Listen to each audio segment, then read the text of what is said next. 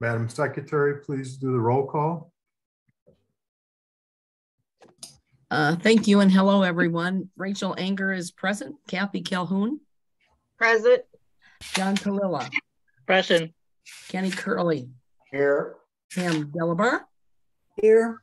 Kathy Dunham. Here. George Eigenhauser. Here. Mark Hannon. Here. Yukiko Hayata. Here. Carol Krasnowski. Here. Rich Maston. Here. Melanie Morgan. Here. Pam Moser. Here. Paula Noble. Here. Sharon Roy. Here. Michael Shelton. Here. Russell Webb. Thank you. Yeah. Annette Wilson. Here. And we have Eileen Tartaglia. Here. Shelley Perkins. Here. James Simbro. I'm here. From the ID, we have Matt Wong. Here. Is Eva Chen on the call? Is there anyone on the call as a panelist whose name I have erroneously omitted? Thank you. We appear to have a quorum. I'll turn it back to the president. Thank you. Thank you, Madam Secretary. Meeting is now called to order. Welcome all to the December 6, 2022 CFA Board of Directors meeting. Board members, may I have any additions and changes to the orders of today agenda?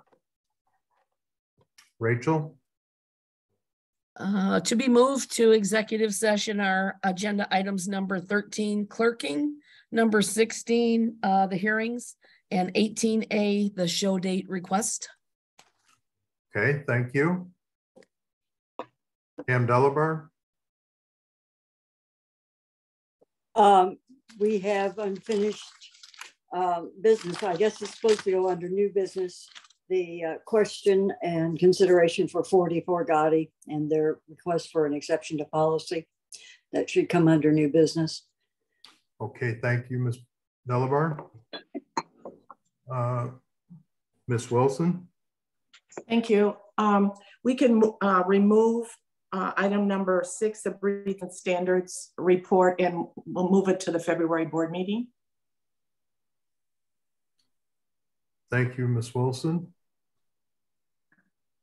Does anybody else have any changes or additions? Okay, may I have a motion to accept the orders of the day? I'll move. George, thank you. May I have a second? Delabar seconds. Pam Delabar, thank you. Are there any objections to this evening's orders of the day? Seeing no objections, orders of the day are approved.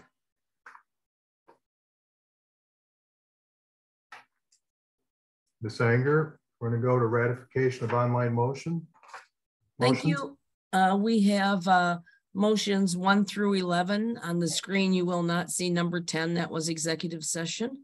I would move for ratification of the results of those motion reportings. Carol seconds. Thank you, Carol.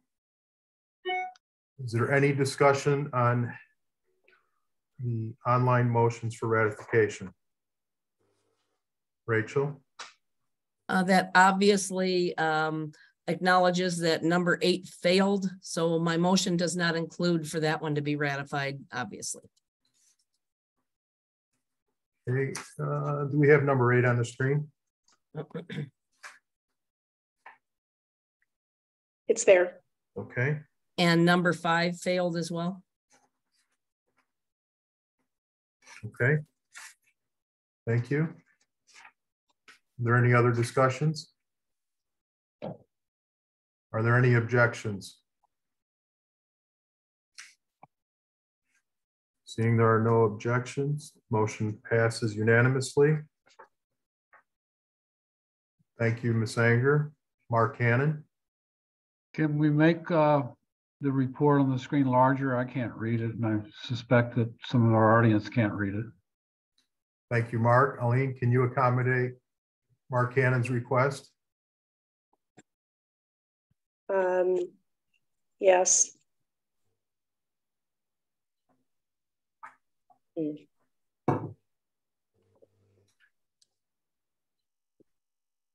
that better? It's I better can't- for me. Mark, is it better for you? I can't make it much bigger than that. He's shaking his head yes. Okay. Okay. We're going to move on. Virtual cat competition is on the agenda next.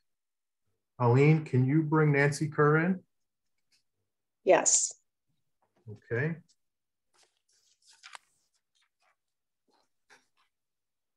Oops. A minute.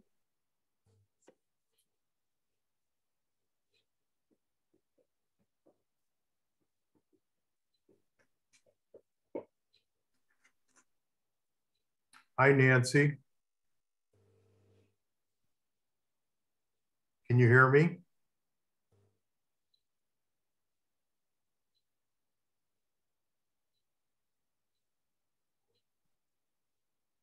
Hi, Nancy. Can you hear me?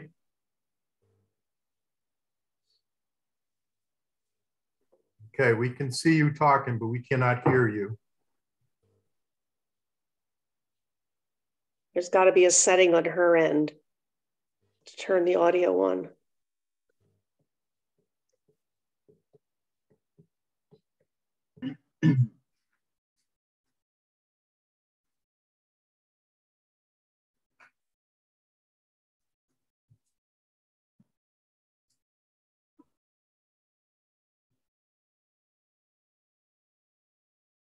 Nancy, we still cannot hear you, so I'm going to continue.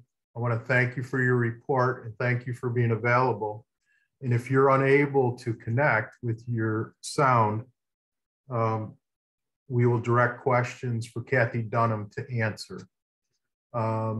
Nancy and Kathy, there are no action items on here at this time. The one action item you have will be addressed under Kathy Calhoun's Budget Committee report.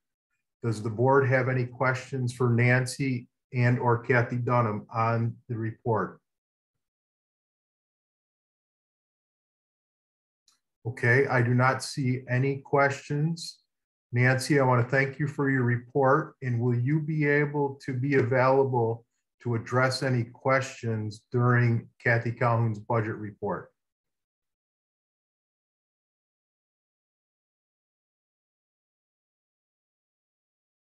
She said yes. Okay. Thank you, Nancy. I don't know what time that will be, but it will be later during the meeting. Thank you.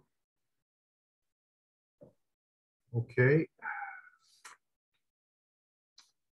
We're going to move on to the entry clerk program. Kathy Dunham. Yes.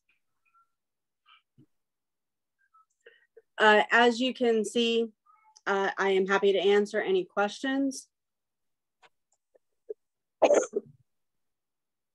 And there is one motion that I will read and then happy to answer questions about that.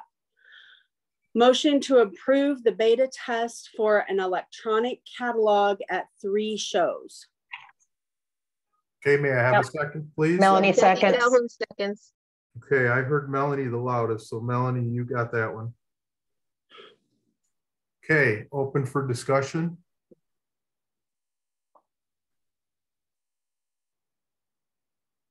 Kathy, I do not see any discussion. Is there any objections to Kathy's motion and Melanie's second? Seeing no objections, the motion passes unanimously. Thank you. Kathy, thank you. Okay. Kathy, don't go too far because you're up next. We're going to move on to... Rich, I have my hand up. I'm sorry, Pam, go ahead. Kathy and I have had a few emails over the entry clerk program, and I know that there's going to be a show rule brought up on the use of the CFA website on entry form. I have given the board previously some ideas on the different characters that are used, especially over here in Europe. It's going to be very difficult for us to be able to use this, not myself particularly, but those that do not speak English as a first language. And so basically, I want to know how many languages will our instructions be in, and how are we going to deal with the our weird, excuse me, letters that we have in names and sentences. We have a variety of country codes, which in addition to our own area codes, and the timestamps on the entry form. So what I am really concerned about is if we have a problem and it's all caused by one of these differences that I've just brought up. The time differences, sometimes we find that there's nobody we can go to for help. Kathy Dunham, do you want to address the question? Sure. Pam, after our discussion today online, I did talk with Aline, and we are starting the process to investigate. The situation that you're referring to is not only for the entry clerking program, but I think it is a system-wide issue as I understand it. And we're bringing James Simbro into the conversation. And after this meeting, and most likely after the holidays, because everybody is going various places, we will start meetings and try to resolve this situation for you and try to give you some ability for your entry clerks to ask questions or be able to get a hold of somebody. I know that's difficult at times because of the time zones, but we will do our very best to accommodate what we certainly can. Some of it might be obsolete by the time we get to the potential use of ECATs to be able to enter shows, but we are more than happy to try and accommodate anything that the regions 8, 9, or the ID division need to make this process easier. Kathy, and I had talked about the getting some of my smart entry clerk people to work on this, because I have not used the CFA entry clerk program in this iteration of it. And you brought up another problem, was that we have, CFA is the new guy over here. We have been getting most of our people coming in to our CAT shows came from other organizations. Again, we're dealing in most cases with people who do not speak English as a first language. And then we're going to ask that people who even want to try CFA, and we're not getting them to try to leave their association. We're trying to get them to add us. We then would require them to sign up for ECAT, to put their entries on through ECAT, when in fact, it's difficult for them to follow those directions. So this is something I want you to be aware of. And by the by, I have been to several shows over here that use the electronic catalog, and people love it over here. So that's a plus for Europe. We love the electronic catalog. We're going to do our utmost, Pam. Aline and I already started the discussion this afternoon, and we realize that there are language barriers and that you have a unique situation. So we are going to try our hardest to incorporate some of those unique situations to try and help all of you and CFA move into an electronic age with entry clerking and doing entries. Thank you, Kathy. You're welcome. Mr. Eigenhauser. I have concerns that this may not be ready. While I appreciate that Kathy can work on solutions for the non-English speaking people, working on a solution isn't the same as having a solution. And I would prefer that solution be in hand before we apply this outside of regions 1 through 7. Perhaps what we should do is try this in regions 1 through 7 first, get a feel for how it works.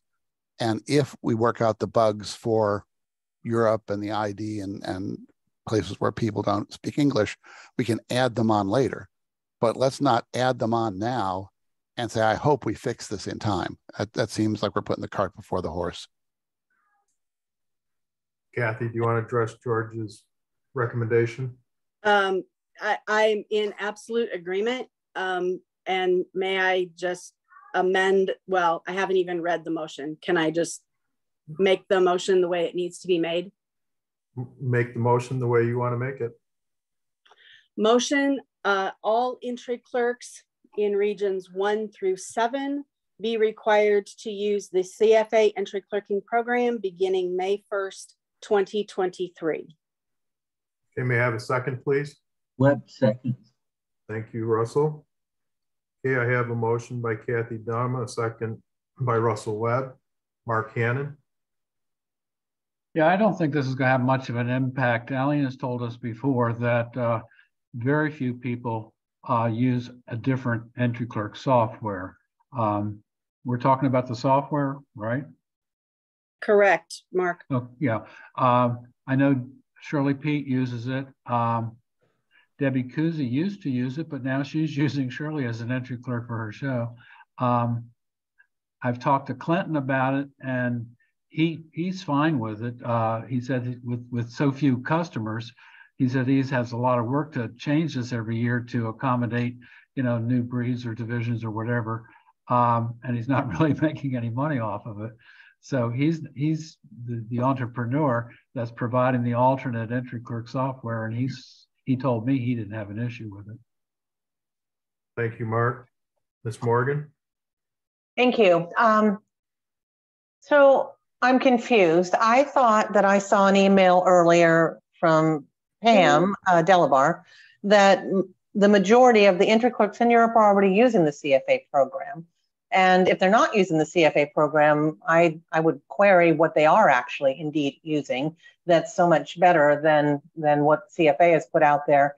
And I would go back to the annual where Region 9 wanted to be a region, and they said, we don't want to be special. We simply want to be a region like everyone else. And I don't see that there will be a problem in Region 8 either. We're just talking about the existing software for the entry clerking program at this point on this motion, as far as I can tell, or am I wrong, Kathy? No, you are correct, Melanie. I think what George may have been referring to, and I am okay with, is the potential language changes that need to be made to the online entry clerking, the online entry form, I'm sorry. And then the potential language issues that may need to be, that will be considered as we move into the process of using eCats to be able to enter cats with. So, if we just want to— That's not what we're voting on. 1 through 7, that's fine. Ms. Delabar. Just in response to Melanie, and please, Rich, please call me Pam. Okay, Pam. When I queried my clubs, yes, everybody is using, or let me put it this way, I got no responses back stating we don't use the CFA entry program. But what I did get back saying, this is what we're having problems with the CFA entry program with.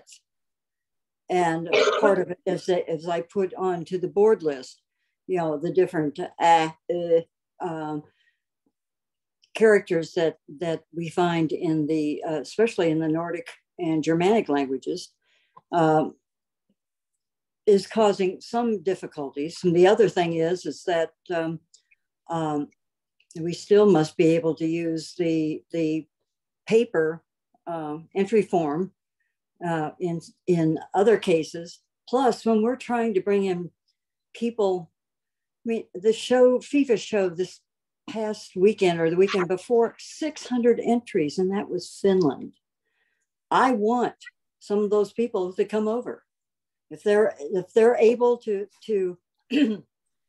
be a part of CFA, I want to invite them to also include our shows. So I'm trying to get it as easy as possible for them. Our entry clerks are trying to get things as easy as possible for new exhibitors.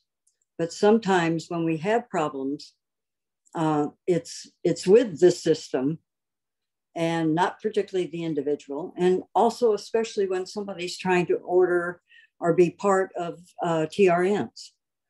So this is why, Kathy and I earlier had emailed, and that's why she said, yes, we need to address some of these things before we go on, and I'm going to provide some people for her to, some of our smart people to be able to answer, or maybe even more, better explain and more in depth of what the problems that they're having. And of course, the other thing is CFA isn't open 24 hours a day. We have problems. We have nobody to get in touch with except another European entry clerk. Thank you, Pam. James? Yeah, I just want to clarify with Pam on something here for the entry clerk program and the online entry forms. It sounds like the biggest issue is being able to use what I call special characters. Is that what I'm understanding, and not so much translation issues? It's both, but the special characters is the thing that we noticed first. Okay, the special characters issue, that could probably be resolved much quicker than translations. That is something easily looked into, and I, hopefully not putting my foot in my mouth, but it should be easy to implement. Thank you, James. So Kathy, I'm a little bit confused. My understanding is we just have a handful of clubs in the States using the non-CFA entry clerk program, maybe one club in Japan. I believe all clubs in Europe are using the current CFA entry clerking program. Why are we limiting this to regions 1 through 7? It sounds like the issues that are being brought up by Pam are separate from the entry clerk program, and we need to address the entry form in some of the other documents, but not necessarily the entry clerk program requirement that all entry clerks use that program. Rich, that's true.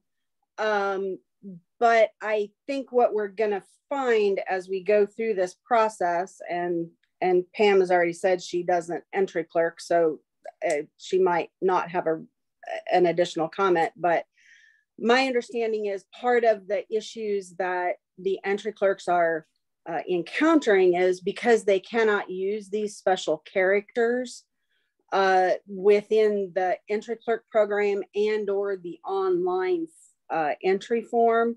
It's making it difficult for exhibitors to have correct information, either in the names of their cats or their own personal information. So while they have been negotiating it thus far, it only behooves us, I believe, to try to help them solve the problem so that things make sense going forward. And as we become more technologically advanced, it would help us at an international level, not only with Europe, but the ID divisions as well. So I am perfectly comfortable starting with regions 1 through 7 and then coming back and adding the other areas as we solve the problems that need to be solved for them. I think you'll see in the show rules when Mary's report comes up that we have taken the first step in that. Okay. Thank you for explaining that. Sure. Is there any other discussions or questions on Kathy's motion? Are there any objections to Kathy's motion? Seeing no objections, motion passes unanimously. Thank you, Kathy. Do you have anything else? No, not at this time. Okay, and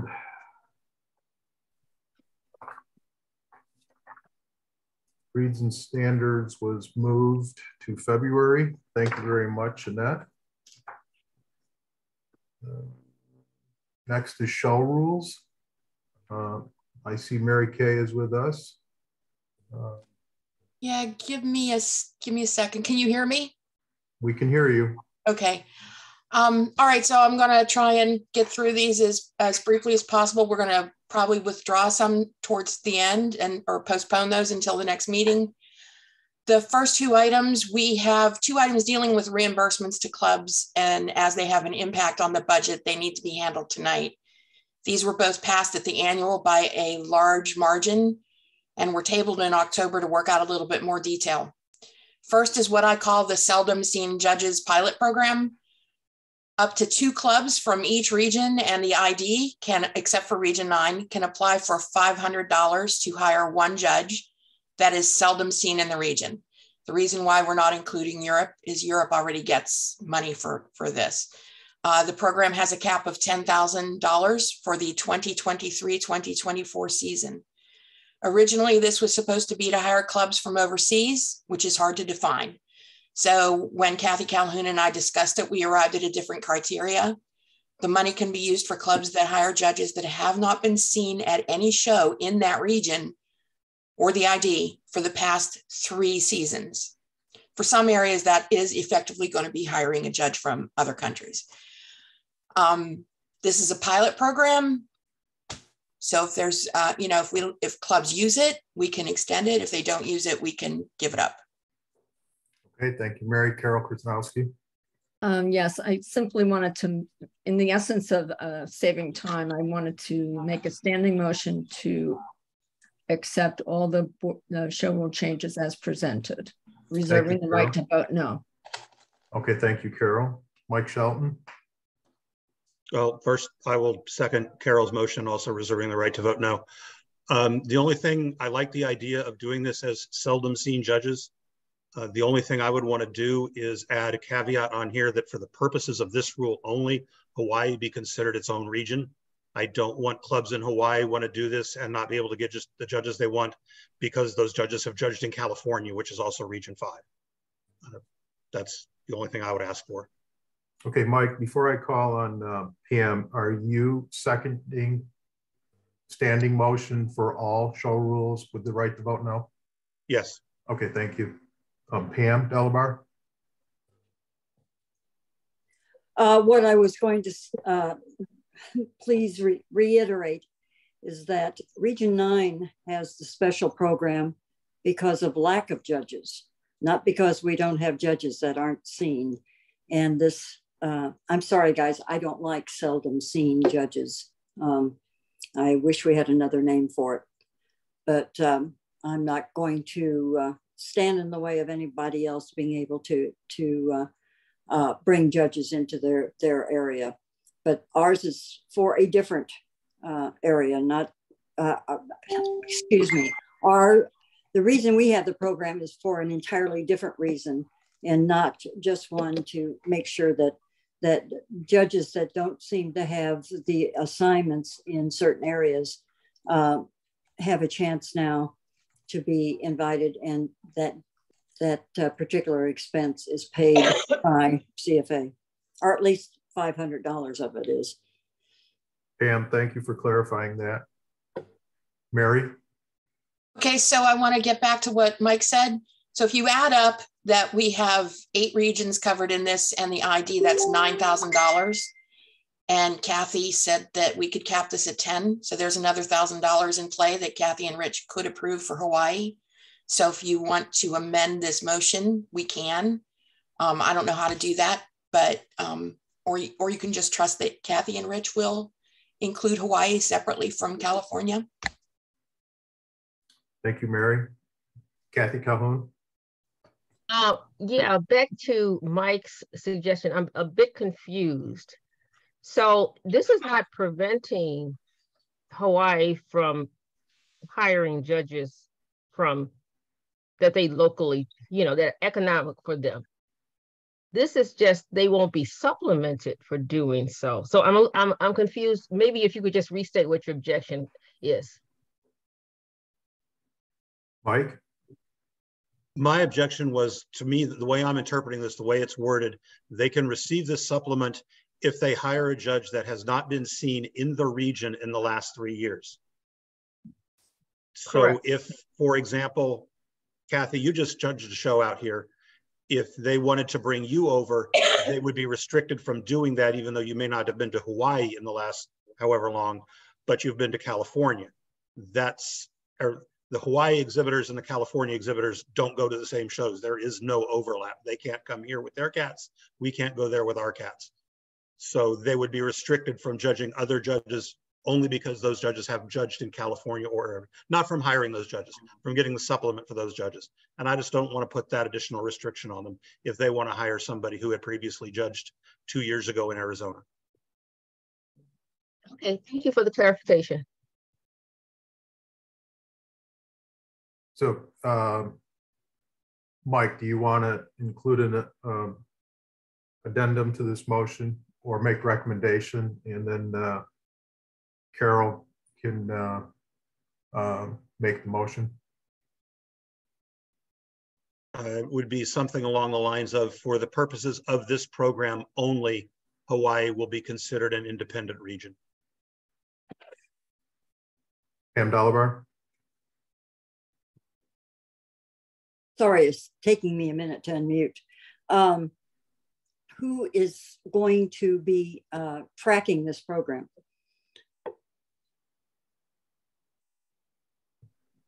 Carol? Yes, I am willing to amend my motion to incorporate the phrase Hawaii is considered an independent region for the purpose of this motion. Thank you, Carol. Mike, I assume you will second it because you will have a standing second and you made it. All right, Mary? I wanted to answer Pam's question, who will be tracking it. It says right in the motion, Kathy Calhoun and Rich Maston will oversee the application. And Kathy Calhoun already agreed to it. And sorry, Rich, we stuck you in there too. So that's right in the motion. So for clarification purposes, who Kathy Calhoun and Rich Maston is, who actually oversees the show sponsorships, including Region 9 incentive program, is the show sponsorship committee, which is under the finance committee. And Kathy is on that committee as well. So just for clarification purposes, that's who's going to track it. Rachel? Thank you. I want to first clarify. To me, it's obvious that this is optional. Clubs don't have to hire a seldom seen judge. Is that correct? Yes, yes. Okay. And second, you know, generally, I like to support what the delegates have presented to the board for ratification. To me, this is different from what the delegates proposed, and for that reason, I am not going to support it. Penny Curley? I understand where Rachel's coming from. We had a similar program within the Southern region because of our success in raising funds during the COVID year. And anytime that I'm going to support anything that helps our clubs. So I will be supporting this effort. Thank you, Kenny. Mary? I just wanted to answer what Rachel said. And I was the one that proposed this to the delegates at the annual. Had we passed what the delegates wanted, as Rich pointed out in October, it would have been several $100,000. So Kathy and I agreed that Kathy said that there was a little bit of money we could use and we could try this out. And so I thought that this was a good compromise.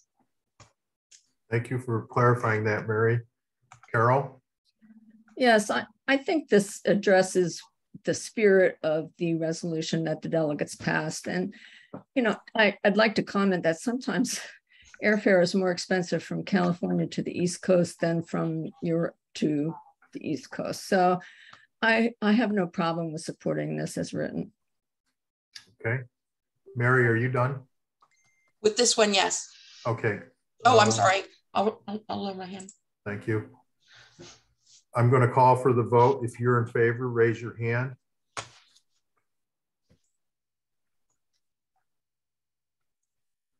Please keep your hand up until I ask you to lower your hand.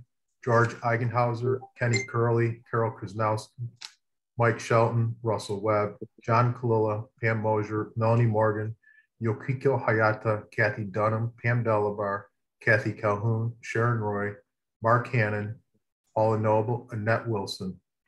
Please lower your hand.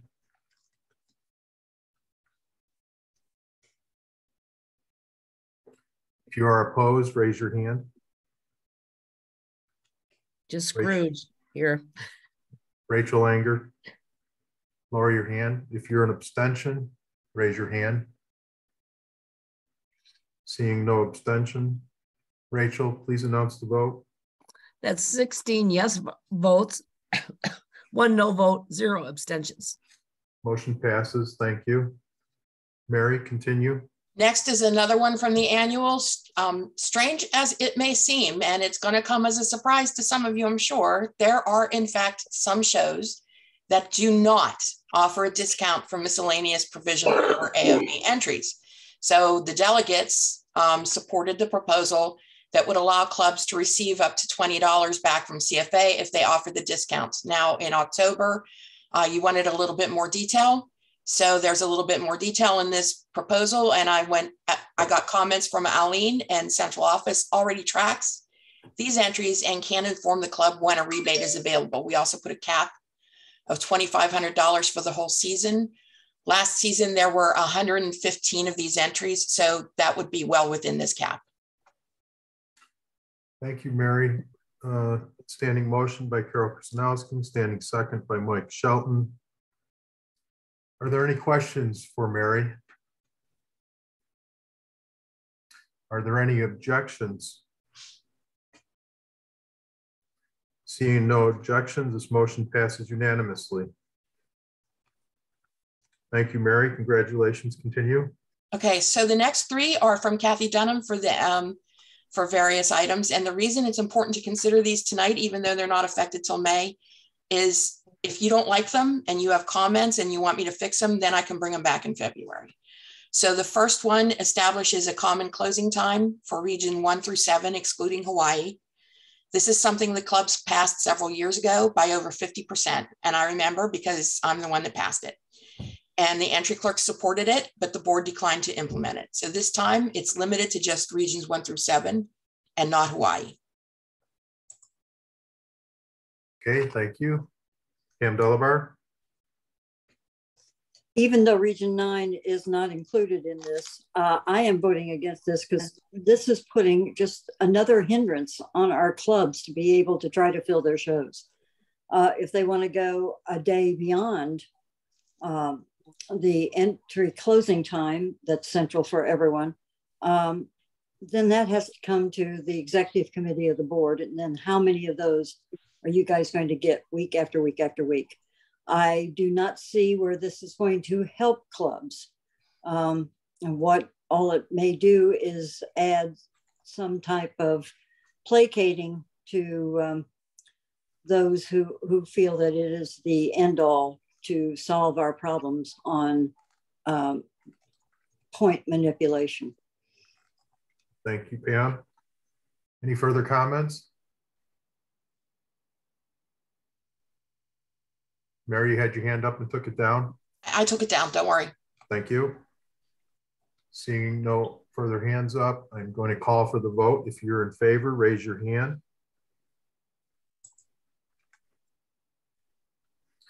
Mark Hannon, Pam Mosier, Carol Krasnowski, Kathy Dunham, Paula Noble, Mike Shelton, Rachel Anger, Kathy Calhoun, Annette Wilson, Russell Webb. Lower your hand. If you're opposed, raise your hand. George Eigenhauser, Hauser, Sharon Roy, Melanie Morgan, Pam Delabar, John Kalila, Kenny Curley. Lower your hand.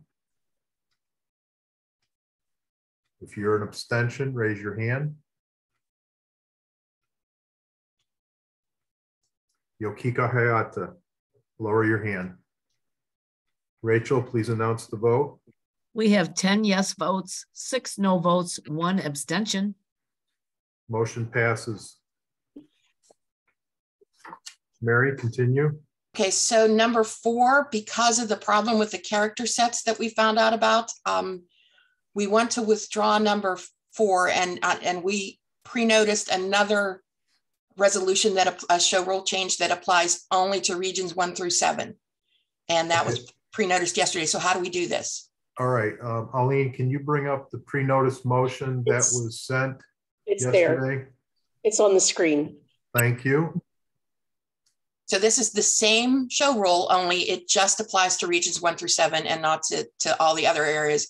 And it is that all the entries must be received through the CFA online form. Now, will entry clerks still be able to accept paper entries? Actually, yes, they can, as long as the entry clerk puts it through the form prior to the closing time. It'll get time stamped and it will get there. And you may have noticed already, we need to give thanks to Kathy Dunham and Kathy Durdick. There's already a count on the show schedule of the entries as they come in, so that people don't have to wait for the entry clerk to process all the entries in the breed summary. They're already getting a count there. Okay, thank you, Mary. Discussion?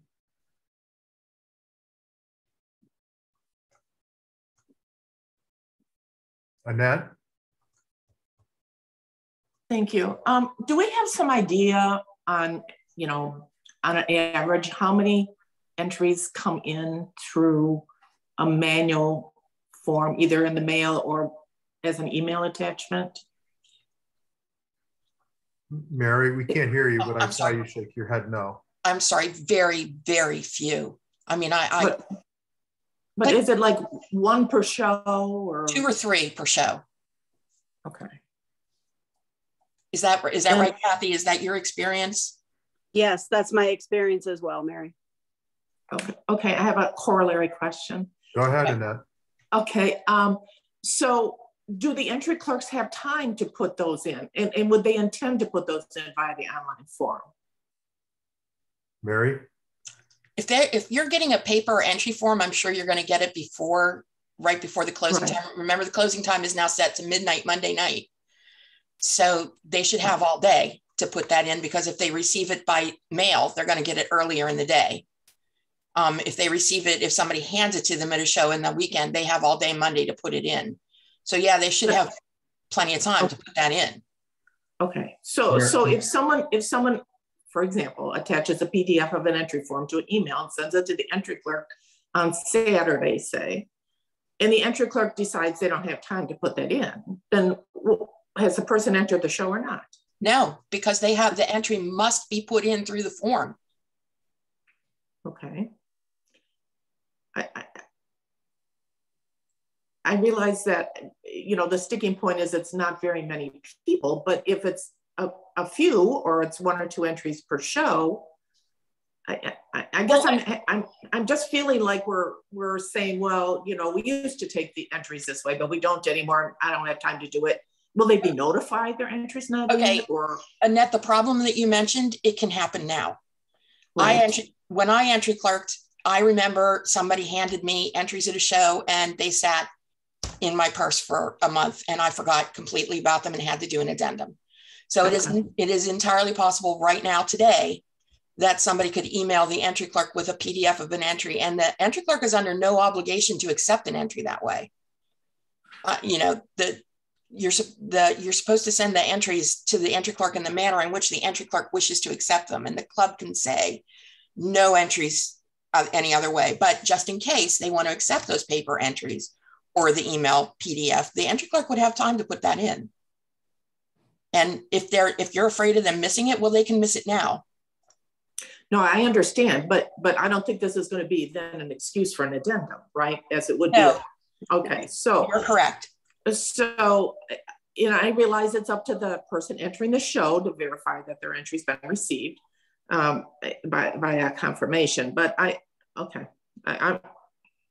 I'm just a little concerned about people who do it a different way. I'm not one of them, but I know people who do.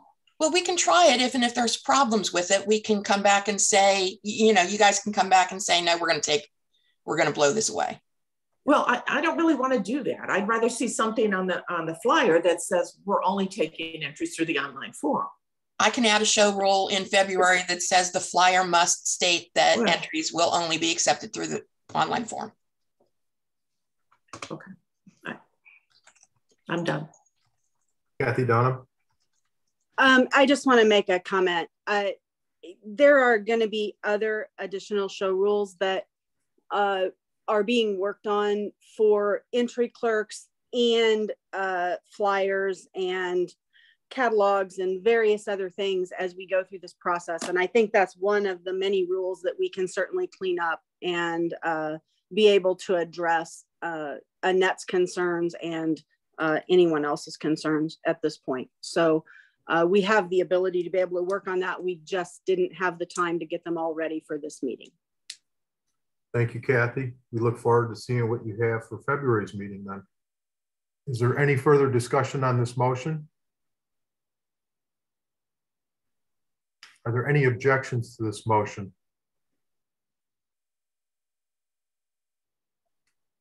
Okay, I'm going to call for the vote. If you're in favor, raise your hand. Mark Hannon, Carol Krasnowski, Melanie Morgan, Yukika Hayata, Kathy Dunham, Kenny Curley, Mike Shelton, Pam Mosier, Annette Wilson, Russell Webb, Rachel Anger, Paula Noble, George Eigenhauser, John Kalila, Kathy Calhoun, Sharon Roy. Please lower your hand. If you're opposed, raise your hand. Pam Delabar, lower your hand. If you're an abstention, raise your hand. No abstentions. Rachel, please call the vote. We have 16 yes votes, 1 no vote, 0 abstentions. Motion passes.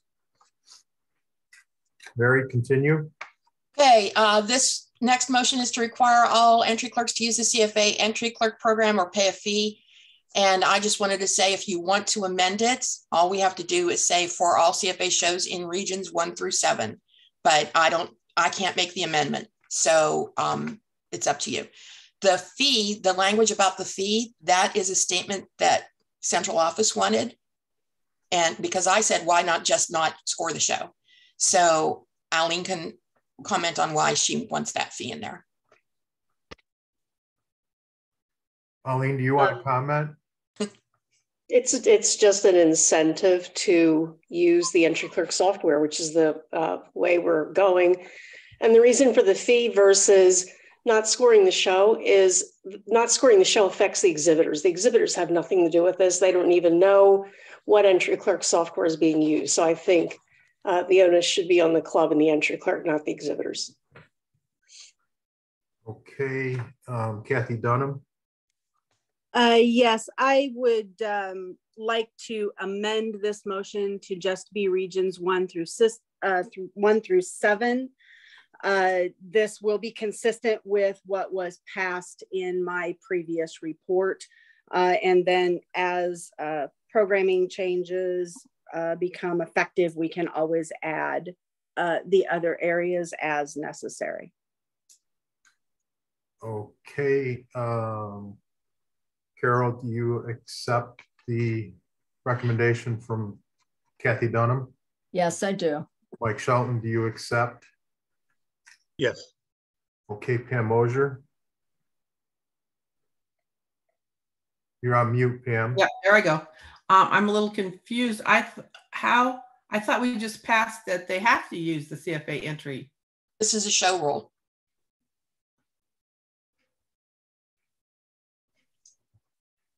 Okay, George Eigenhauser. If this is the show rule, just make it a show rule. They have to use the CFA entry clerking program. I mean, I don't see why we're giving them permission not to use it if they're willing to pay a $500 fine. And that seems to be what we're doing. What we should just say is thou shalt, and that becomes the rule.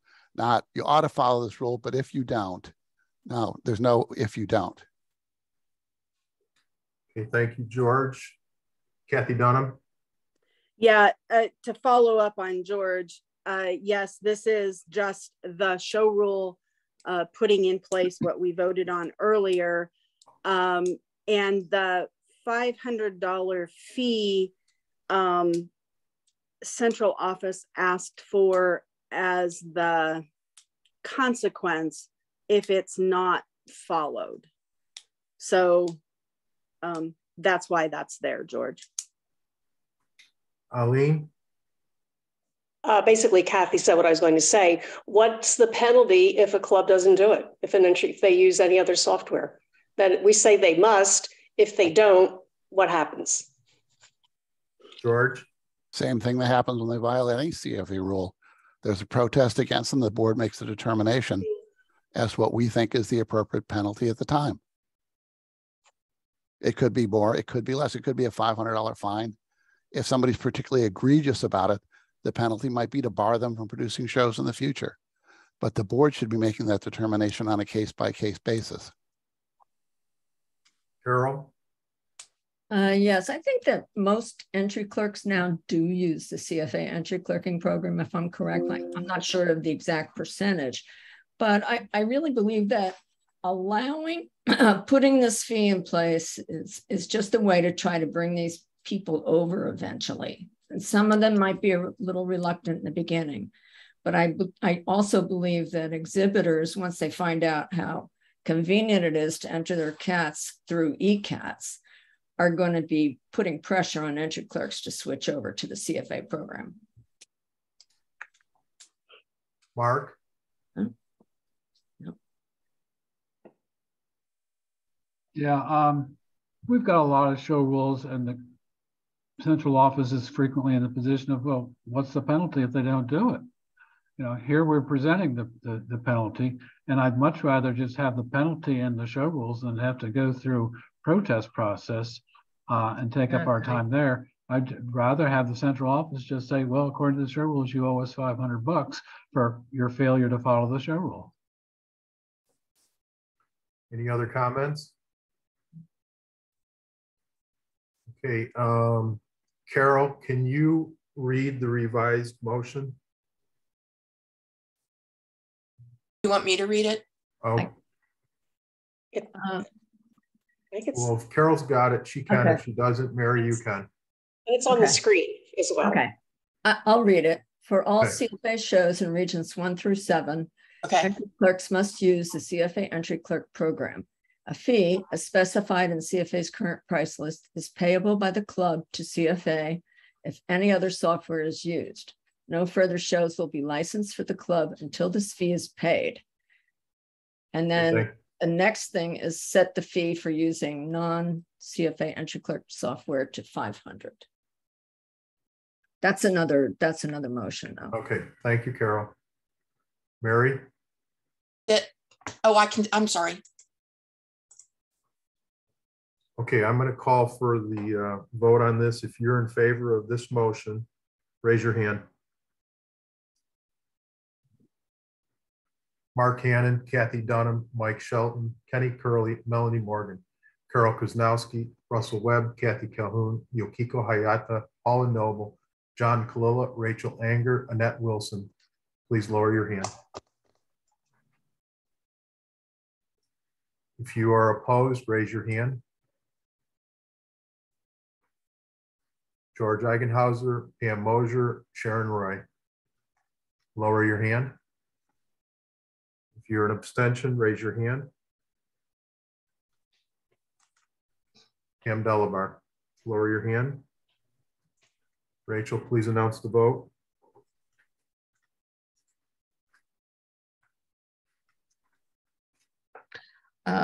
I believe Russell Webb voted, but could I get confirmation of his vote? Russell? I voted for. Thank you. Yes. He was in favor.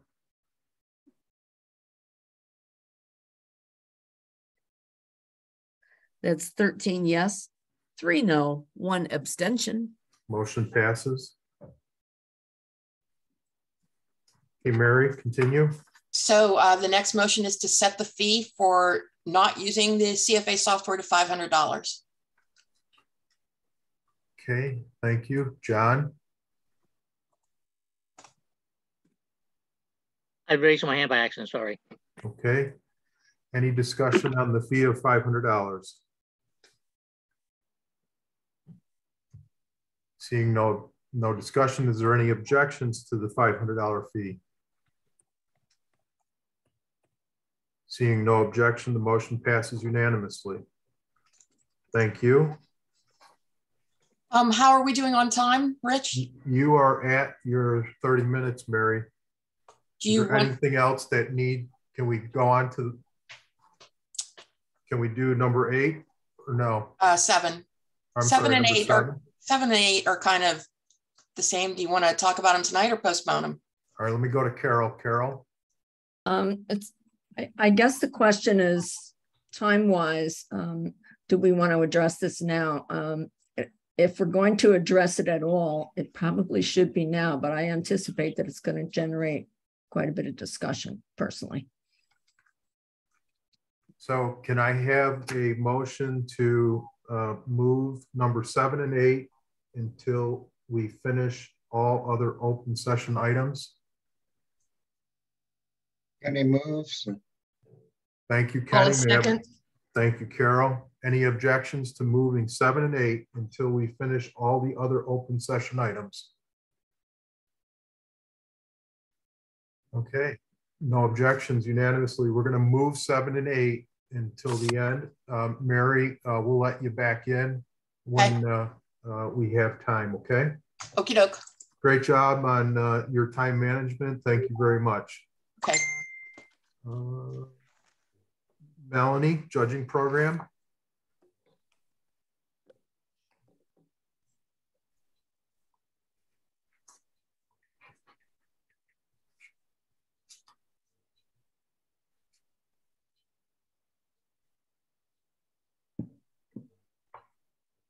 Melanie, you're on mute.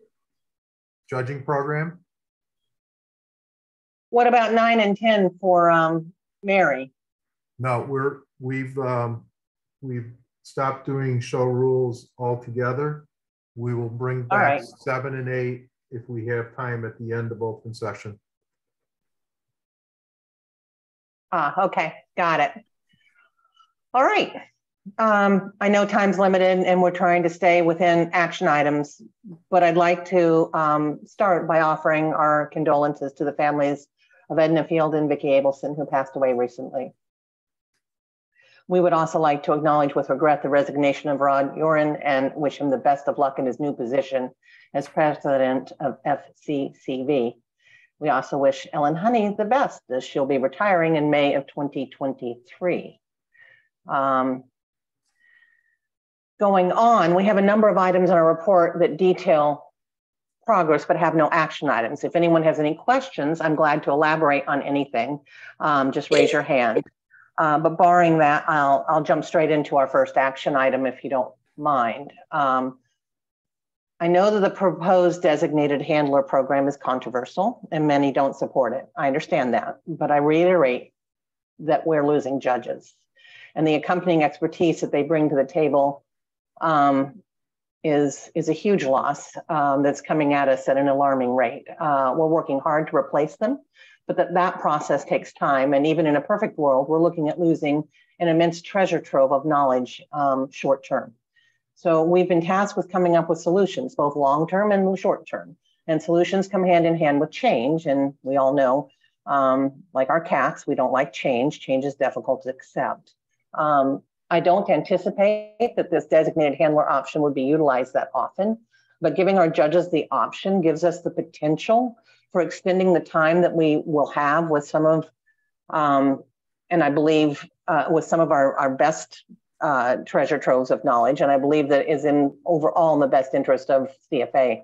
I also think that the program gives us another tool for use in training our future judges, which is kind of cool. And in closing, as I look at this designated handler program and move on to the action item here, I would like to say I really appreciate the work that was put into breaking the program out by some of our committee members, and I hope that you all will at least consider it. My action item is to approve the designated handler program effective May 1, 2023, with training and licensing effective immediately. Any questions? May I have a second? George will second. Okay, thank you, George. Open for discussion.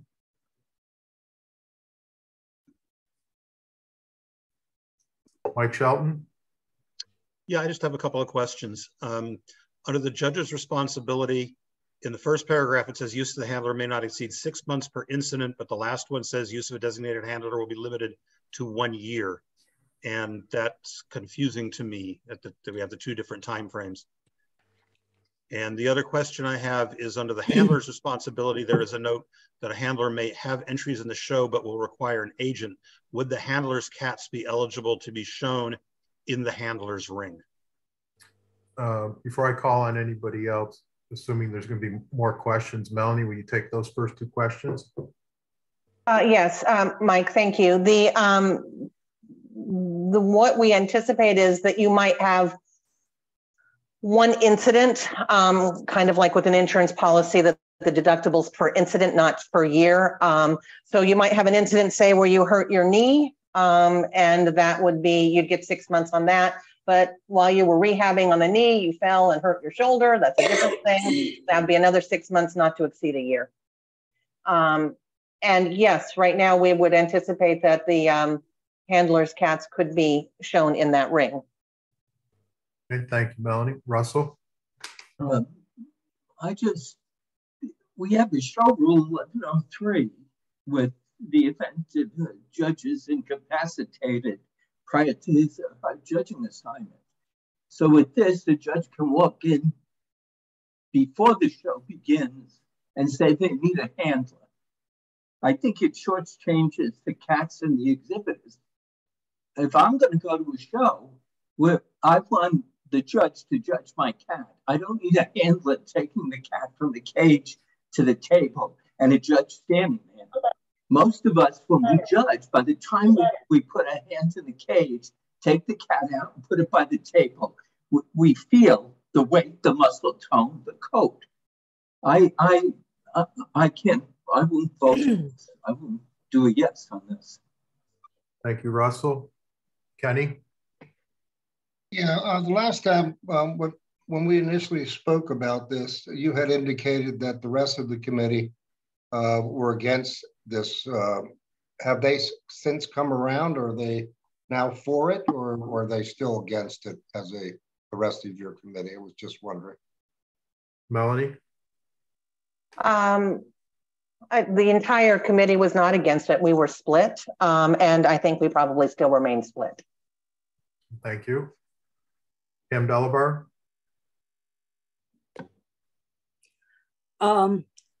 Where I was comparing this to the steward program that, excuse me, sorry about that. The steward program that we often see in the other organizations over here.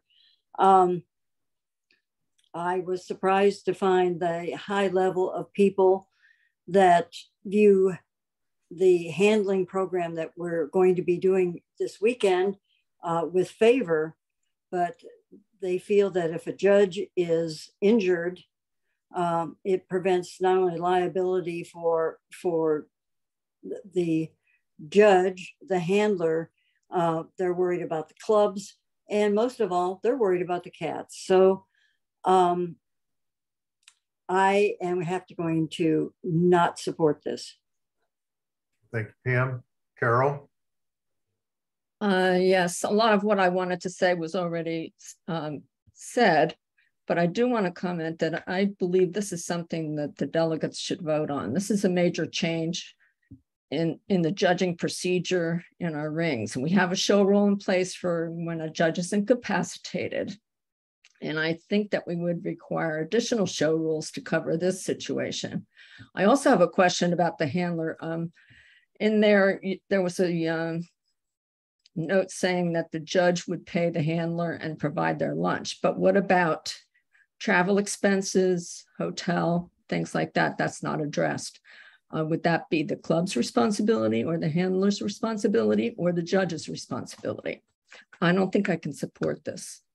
Melanie, you want to address Carol's question? Much like in a clerking situation, since the handler's cats would still be eligible to show at the show, it would be the handler's responsibility to pay for their own expenses to and from the show, et cetera. But during the day where they are not actively getting to participate while their animals might be able to, that's where they would be, what they would be compensated for. So no, they would not, no one would be responsible for their travel expenses other than them. It's a good point, Carol, about the delegates. Okay, any further discussion? Melanie, any last comments before I call for the vote? Nope. Okay, if you're in favor of this motion, please raise your hand. Melanie Morgan, please lower your hand.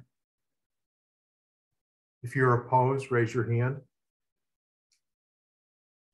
Mark Hannon, Pam Mosier, Carol Krasnowski, Russell Webb, Pam Delabar, George Eigenhauser, Kenny Curley, Mike Shelton, John Klilla, Kathy Dunham, Paula Noble, Yokika Hayata, Kathy Calhoun. Please lower your hand. If you're an abstention, raise your hand. Rachel Anger, Annette Wilson, Sharon Roy. Please lower your hand. Rachel, please call the vote.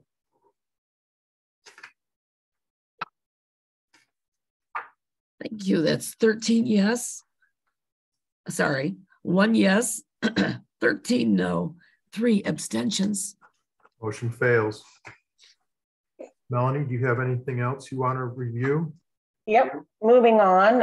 In October, the board approved changes to the judging program rules, and we think, Kathy, you have something? Kathy Calhoun? You're muted.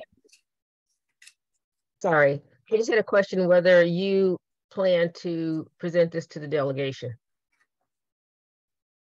Because I think I agree with Carol that is really, it's very important to get the delegation to weigh in on this. And I wondered if that was something that you would consider moving forward with. Well, certainly considered. I think it's a great idea, but not if the board is vehemently opposed to it, which it seems that they are. So there's really no point in getting it past the delegation if the board is opposed. So. Okay, thank you. But I thought it was a good idea. Melanie, continue. All right. As I was saying, the board approved changes to the judging program rules, and we thank them for that. And those changes allowed us to give potential candidates more options. And once we started implementing those changes, we realized that we needed to make some modifications to the way that they were written in order to maintain the intent of what we'd actually proposed and thought we approved. So the changes to 2.10 are clarifying the areas where our applications administrator and our recruitment director identified problems and confusion, and are consistent with our trying to offer menu choices rather than forcing people to take the same path as they move towards the goal of applying to the judging program. And then the change to 8.2 clarifies that we're including judges from regions 1 through 7 and 9 in our training, et cetera. So I'd like to make a motion that all the changes to the judging program rules be approved as written and incorporated into the existing changes as approved at our October meeting. Okay, may I have a second? Russell seconds. Thank you, Russell. Discussion, George? Yeah, I think I spotted a typo. Okay. Under 8.2F, where it says the 2 sessions must be completed in regions 1 through 9 or 9. I think you meant 1 through 7 or 9. Yes. Oh. Trainees in Japan must complete a minimum of 2 sessions working with judges from 1 through 7 or 9 is what I have here. Maybe you guys don't have the. It says 1 through 9 or 9 on the screen. Second sentence. Second. Got it. I see it. Okay, so the motion would be amended to change that typo to 1 through 7 or 9. Okay, and Russell, are you in agreement? Yes. Thank you, George. Thank you. George, thank you. Pam Delabar? The comment I have to make is about trainees from Region 9. And if they're long hair, they can do their entire training within Region 9, a large area. If they're short hair, it has 2 sessions must be completed in the United States. Though I think that we're seeing a bigger variety of short hairs coming up now in many of our areas. I mean, where else can somebody be confronted with 15 Abyssinian grand champions and other breeds that are not readily available within the US.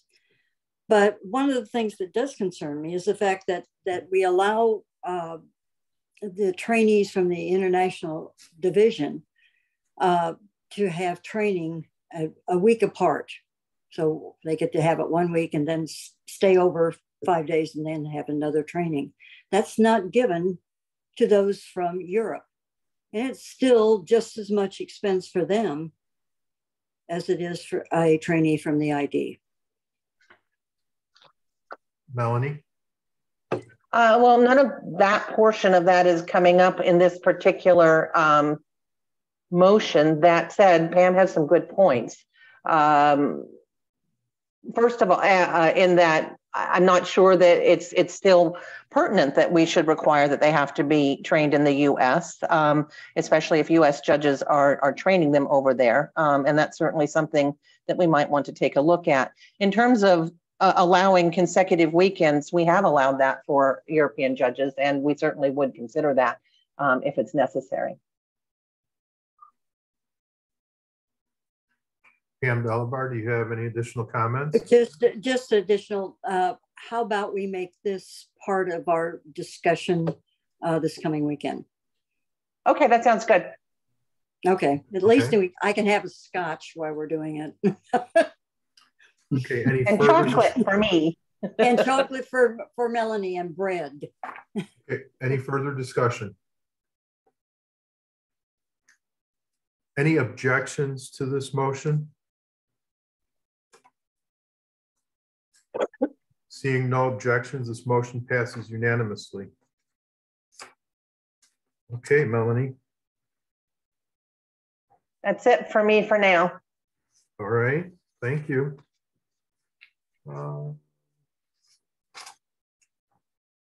Kathy Calhoun, Treasurer's Report.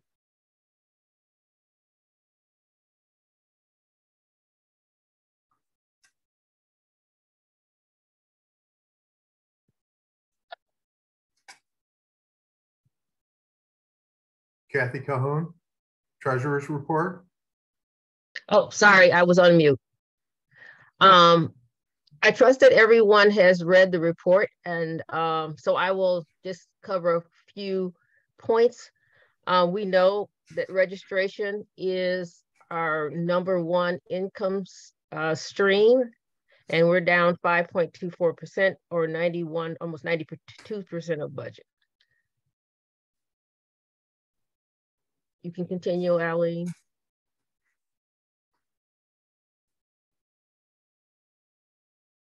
The annual meeting, we have very close to the final numbers on the annual. The annual meeting cost us $72,435. The budget was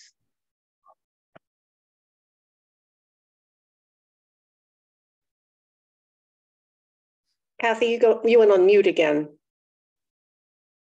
It doesn't show I'm on mute. Can you hear me? I can hear you. Okay. Yeah, we knew that going in that there would be an expense, and that was budgeted at $39,000, but we came in over that. And keep in mind that the annual meeting financials do not include the cost of the board meeting. So the board meeting in and of itself was $45,000. So if we continue to, yeah, right there, the bottom line, one of the things that we've been doing well at is our net operating income, which was the third line down. We've been managing our expenses in keeping with our income. So our net operating income is a positive $16,432.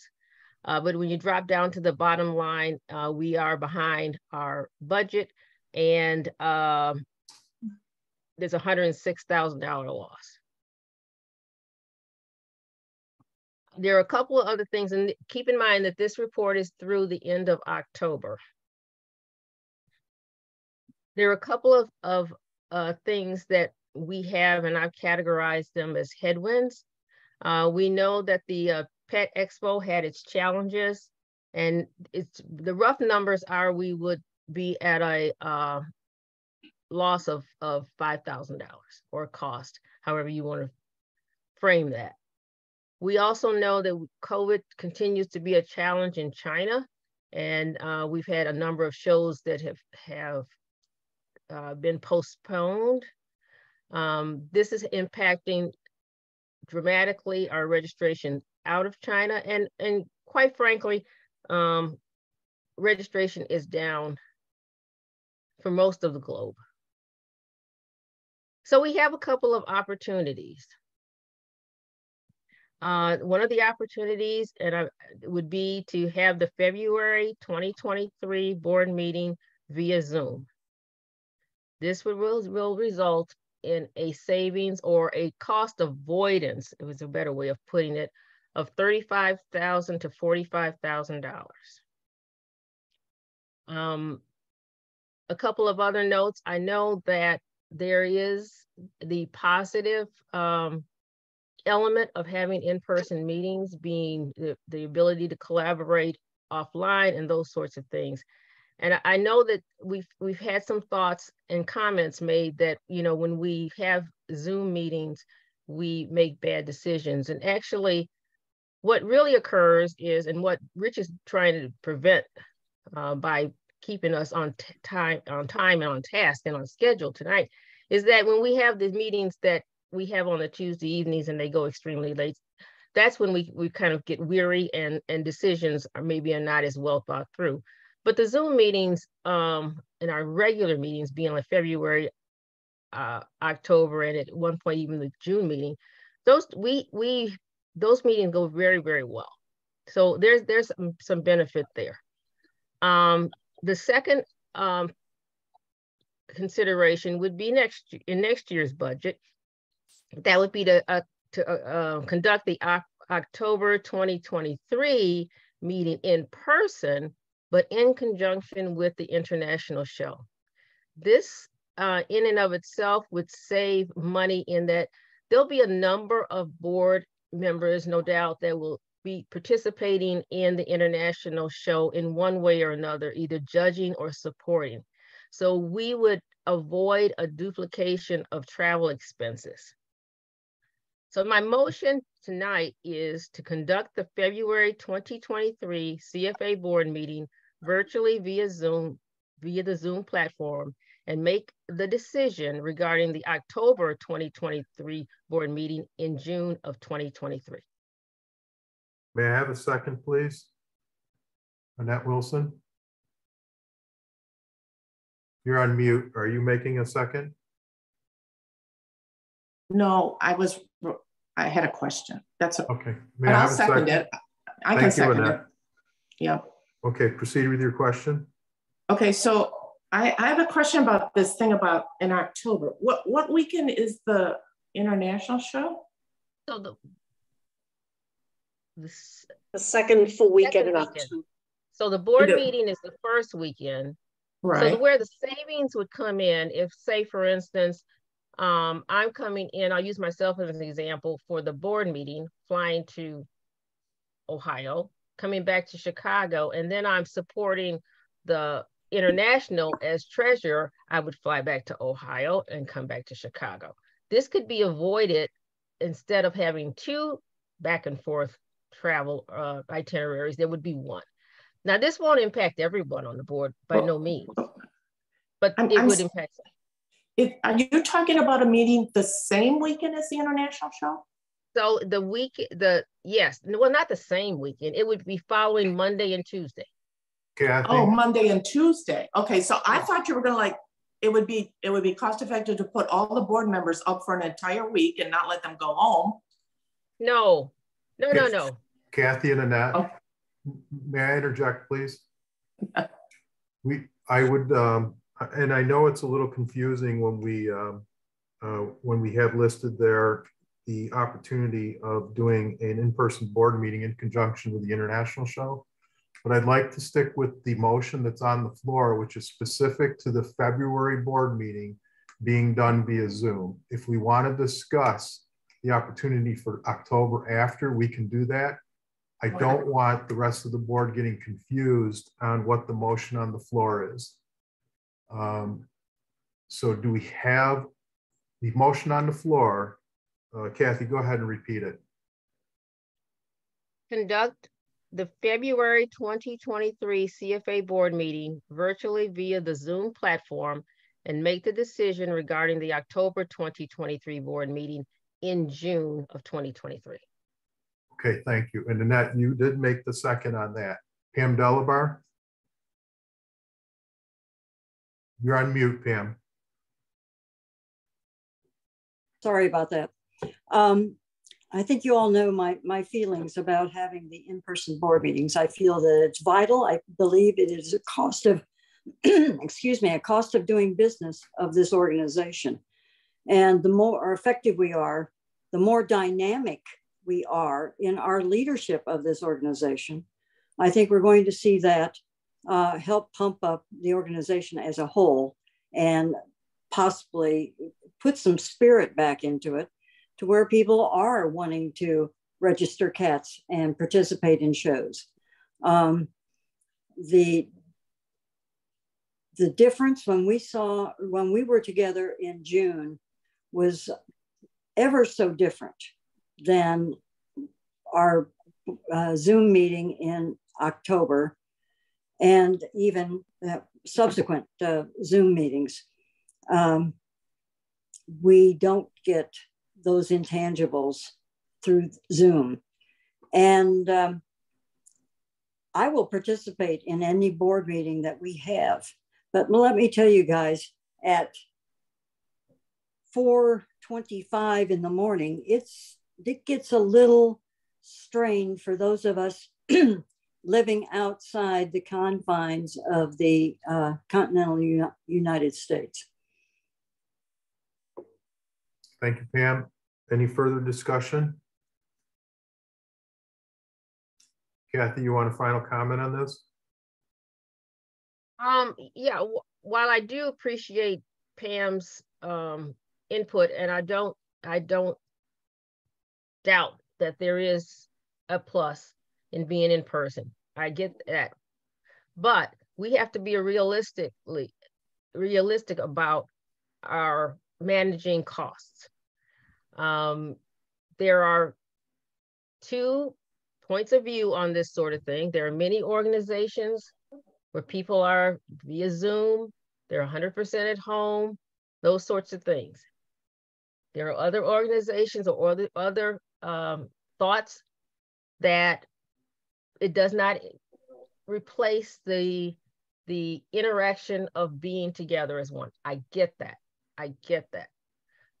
But in my role, I feel it's very important that we manage costs. So we keep that net operating income piece above the red line. It's very important. We have headwinds, we have to be prepared for them. So I think that this is one way in our grasp where we can avoid the other consequences of having a meeting in February being weather conditions, which I didn't mention before. And I think that we can still be effective. And in fact, I know that we can. Okay, thank you, Kathy. I'm going to call for the vote. If you're in favor of the motion, raise your hand.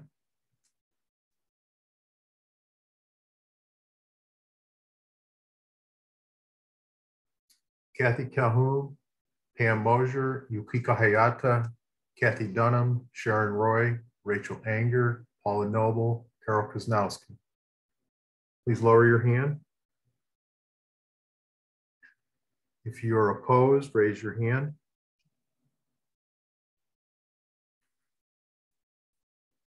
Melanie Morgan, Mark Hannon, Annette Wilson, Pam Delabar, Russell Webb, Kenny Curley, Mike Shelton, John Kalila, George Eigenhauser. Please lower your hand.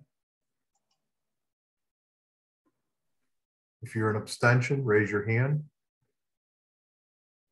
No abstentions. Rachel, please call the vote. We have 8 yes votes, 9 no votes, 0 abstentions. Motion fails. Kathy, do you have anything further at this time? Not from on the treasurer's report. Okay, Kenny. Yeah, I had a question about the treasurer's report, not the motion that we voted upon. The $5,000 cost for the Pet Expo, what was that for? Well, it budgets the only thing that we did not pay for was the hall itself. So we paid for the judges coming in, we paid for the setup, we paid normal like expenses with the judges, hotel, travel, judges fees, setup. We had the central office, we had some members from the central office there, and we didn't get entries. Okay. We didn't get the entries that. Right, so it was budgeted. Where the money went, but thank you, Kathy. Yeah, just like any other show, except we didn't have to pay for the facility. But on the flip side of that, we also didn't benefit from the gate because that went to the pet fair. All right, thank you, Kathy. Okay. Kathy, once you have the final report, you'll distribute that to the board? Absolutely. Okay. All right, anything further, Kathy? No. Okay. Unless there are other questions. Kenny, do you have any further questions? Okay. Let's go on. Sorry. Go ahead, Eileen. I just want to clarify. So the February board meeting is going to be in person. Is that correct? The board voted to not support a Zoom meeting for February. That is correct. Just to let you know, I'll be looking at the Crown Plaza in Cleveland for the location. Okay, thank you. Okay, Kathy, let's do the audit report. Okay. Again, I trust that you read the report. The action item, if you scroll down, we don't have any action items on this, but I just wanted to note that the audited financials will be sent to the club secretaries as dictated by the bylaws. Okay, thank you. And the entire audit will be in File Vista for your reading pleasure.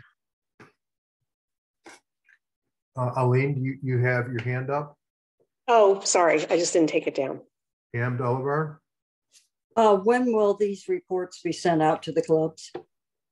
Eileen can answer that. We should be able to get those out within the next couple of weeks. I first want to confer with Kathy to confirm exactly what we'll be sending out. And then it'll be sent via email. Yeah. Thank you. Okay. Kathy, continue. Okay. We'll go on to the budget committee report. All right. Yep. So again, I'm sure you read the report. It doesn't change much. There's dates that the timeline for the budget. So I'd like to scroll to the action items. As mentioned before, the VCC chaired by Kathy Dunham, is planning to produce 2 virtual shows in the latter half of this fiscal year. This was not included in the budget, so in order to do so, there will be expense of the subscription for the software, which will, if we extend it now, it will expire in December of 2023. So we will get a benefit from that next year as well. And there's also a 10% discount to do so. There's also a software upgrade that is necessary, and it is also going to be discounted. So here's their budget. And the motion is to approve the VCC budget as outlined below. George will second. Thank you, George. Discussion? Any objections? Seeing no objection, motion passes unanimously. Kathy, I want to thank Kathy Dunham and Nancy Kerr for reestablishing the VCC committee to move forward with the program. Continue, Kathy. Okay, so the second motion is around corporate sponsorship. So we need to develop partnerships with those that may be in a position to provide sponsorships for our activities, our shows, and invest in CFA. One of the platforms where that could be done is attending trade shows, but we don't have a lot of experience in that, and we need to get a better understanding of, what will that bring to the table, and what do we need to bring to the table to garner those partnerships. So there is a trade show. It's called the Global Pet Expo in Orlando, March 22nd through the 24th of 2023. The motion is to approve a budget of $3,500 to attend the Global Pet Expo. May I have a second, please? Kenny seconds. Thank you, Kenny. Any discussion? Any objections? Seeing no objections, motion passes unanimously. Thank you. Kathy, continue. Nothing further in Budget Committee? No. Okay, we're going to go on to International Division. Okay. I'm not sure why this spreadsheet that John Kalila provided has no numbers in it. The file on File Vista is populated, so I'm not sure what occurred here, but basically the spreadsheet outlined that there had only been 7 rings, long hair with the specialty judges, 7 long hair, 7 short hair rings, and it listed the shows that had been scheduled and postponed. I'd be happy to send that to anyone, or it is in File Vista in its entirety. So I'm not really sure what happened. Does anybody have any questions for Kathy on the International Division report? John? I just have additional comment about the activity in China. We actually have another show last weekend. So we basically approved 8 shows. 3 shows were successful and 5 shows was postponed. And then for the first time, we actually have a show that being applied in the Northern Territory. So we will, hopefully we'll have shows in all 3 territories next year. Okay, thank you, John. Kathy, do you have any further comments? No, I trust that everyone has read the report. I don't see any hands, Kathy. Thank you for your report. We're going to move on to experimental format. Sharon? Mute here. Yes, we actually have 2 action items. The first one was submitted by Lucky Tomcat and Tiger's Lair Cat Club. They'd like to hold 2 OCP rings at their show the end of the year. This will be very similar to what was held at the Florida shows, where they are going to have 2 separate judgings. And Kathy Dunham, do you have anything else to say about it? No, we are just hoping to provide an opportunity for the exhibitors to grand those cats as they move into the new season. And we hope that you will support that endeavor. Okay, Sharon, did you state your motion? I make a motion to grant an exception to show rule 406 to allow Lucky Tomcat Club and Tiger's Lair to include 2 OCP rings at their April 29th and 30th, 2023 show. Carol seconds. Who did? Carol. Thank you, Carol. Any discussion? Kenny? I think the clubs really like this. After we turned down a club at the previous board meeting, I got a lot of feedback that said that they were disappointed. You know, we've established the minimums. I'm going to be doing an OCP ring this weekend. We did not hit the numbers in premiership, but we did hit the numbers in championship. Just to have this available just creates another level of excitement for our exhibitors, and I think that's what we want. Thank you, Kenny. Mark? Yeah, the one we turned down at the last meeting was because there'd already been 3 scheduled in that area, and I'm pleased to see we're going into a new area with this and potentially different exhibitors with feedback on it, and I'm pleased to see they're bringing in 2 additional judges for it, which was the original proposal. Thank you, Mark. Any other questions or comments? Any objections to this motion? Seeing no objection, this motion passes unanimously. Okay, Sharon. Okay, the second one is a little different. The GEMS Egyptian Mal Club has for several years done a breed summit, and last year they did, well, it was all on one day, but they did the Egyptian mouse first. What they're looking for is an exception to try to help, I guess, speed the show, but be able to have the mouse have more exposure, and to do 3 of those Egyptian mouse summit rings on Friday night. And I'm going to turn this over to Melanie to see if she has some other things to say on it. Melanie? Yeah, I'm happy to answer any questions. The concept is really designed, as Sharon said, to try to expedite things. We would still be starting the show late for all exhibitors other than Egyptian Mal people.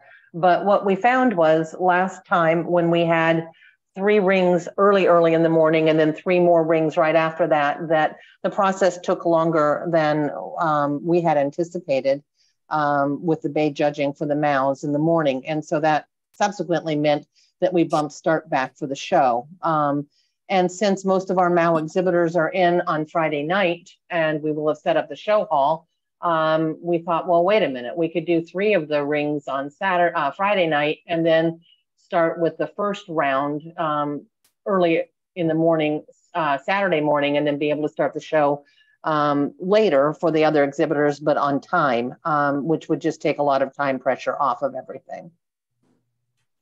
Okay. Sharon, we have your motion here. I don't okay, the motion is to allow the Egyptian Mao Summit to have a Friday night, can we bring it down? Grant an exception to the show rules to allow the Egyptian Mao Summit to have 3 summit rings conducted on Friday night. And I've just shortened that a little bit. You can read the full motion there. There are no, just so everybody knows that unlike the OCP rings, there are no points awarded in this summit format. Okay, may I have a second? Carol seconds. Thank you, Carol. Okay, any further discussion, questions? Any objections? Seeing no objections, motion passes unanimously. Thank you. Sharon, thank you. Anything further? No, nothing further for this meeting. Okay, great. Let's see, we are moving on to IT. James? Thanks, Rich. I don't have anything additional to add to the report I submitted. I'd be happy to answer any questions. Does anybody have any questions for James? Melanie? Yeah, I don't mean to put your feet to the fire, but it seems like for as long as I've been attending board meetings and then subsequently been on the board, that we've been working on the genetics project. And it seems that we keep making progress, but I don't see an absolute timeline here.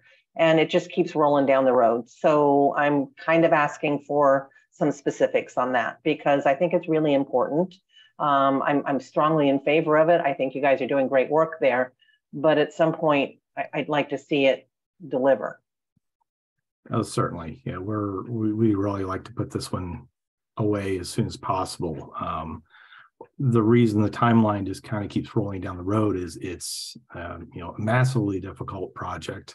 A lot of stuff was not understood until we got into the meat and potatoes of it. So it's it's a lot of learning on all of our parts, and we're trying to make what has been invested in. We're certainly not in a position to scrap it, but we need to understand what logic needs to be added and tweaked to get this to work the way we expected it to. I really can't put a firm date on it because there's too many unknowns still. Okay, Mark? I assume that the longer this goes on, the more expensive it becomes, right? James? It is, but minimal. The changes, the most of the time that we've spent has been on our end. The testing, working with Paul and Steve Merritt, cleaning up the data. Yes, we're having some expense to update data and have Sonnet do some additional programming, but so far it's been pretty minimal. But we're also paying Steve, right? Well, Aline? Steve has not submitted any additional invoices. I think at this point he's just helping us out. One thing I'd like to touch on that James mentioned is learning a curve and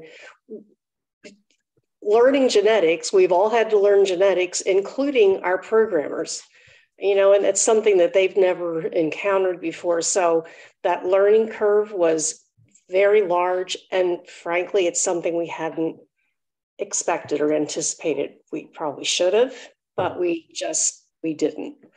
So that's part of what's taken so long, just the whole understanding of genetics, which I think everybody agrees is not the easiest thing to understand. Okay, Rachel? We may not be paying Steve, but we're certainly paying Paul. No, we're not paying Paul. No, we're not. I stand corrected. Thank you. Okay. Any additional questions or comments? James, maybe you could provide to the board a little bit more of a timeline estimate for the February board meeting. I think we will. Yes, the latest. I hate to call it a breakthrough, but it was kind of a breakthrough because we saw a massive change in our results with this latest update. Has really, I think, put us on a little bit clearer path. Okay, thank you.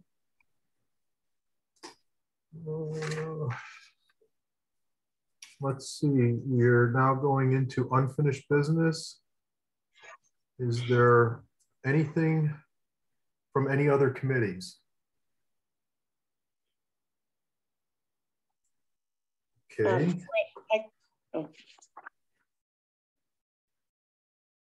How about new business? Pam? This is bringing up the motion on 44 Gotti that was online that was never completed. I don't think with the voting there was, it just didn't get done. Yeah, I think you're right. Still waiting for one vote to come in. Well, it for online, it had 2 no votes. So we would have to bring it back to the board now because our online motions have to be unanimous. And that's why I wrote you guys about bringing this up. I do have the motion in front of me here. It's not on the screen. Go ahead, Pam, read the motion. The motion is, well, first I've got to give, well, no, I can give the background during discussion. Grant an exception to the 2 out-of-region CFA judge sponsorship limit per show for the 44 Gotti Cat Club's January 2022 show on, 2023 year in in Italy, and allow them to have 3 sponsorships in order to contract another US based judge. The reason for this, they're having a 6-ring show, and 2 of the Region 9 judges that they had originally contracted had to cancel their contracts for the show. And this is a weekend that there were no other Region 9 judges to be able to fill in. The rest of us have been committed to judge another show in another area at on that weekend. So therefore, they have 3 guest judges, which is their max that they can have, and 3 CFA judges. And because of the fact that they cannot get any CFA judges from the area, they are requesting an additional $700 from the fund. Okay, thank you, Pam. May I have a second, please? George seconds. Thank you, George. Open for discussion. Kathy Cahoon. Hey, so I was one of the no votes on this, and the reason being is that the program for Region 9 is already a program that we don't do for any other region currently. Clubs have issues with judges that are able to fulfill their contracts, or for whatever reason the clubs have to find a judge at the last minute, and it comes as an expense, and the clubs absorb that. CFA does not absorb that. We've already provided the out of region or the overseas sponsorship of $1,400. The club has already been granted $1,000 in regular show sponsorship. We have seen instances like, for instance, the UK Cat Band series that brought over 3 judges, and they managed to do that without coming back to CFA for an exception. I don't know how they did it, but they did not come back to CFA for an exception. The show has already been licensed. It's been licensed with 3 US judges, so they're not really waiting for a decision here to do that. And I just don't think that it's, granted, I know that there's money left in the budget, but it sets a bad precedence. It may be what happens the next time. If we supplement Region 9 because there's an additional expense to bring in an additional judge, are we going to do that for clubs in the United States that have that same burden? So I can't support this. Okay, Kenny? Yeah, I think that we have an obligation to support Region 9 in this endeavor. We have spent money on assisting clubs here in the United States, and I'm fully supportive of this. Okay. Any additional questions or comments? Rich? Pam? I just want to say, please do not try to compare the number of judges, CFA judges that we have in Europe at this current time with the number of judges throughout North America.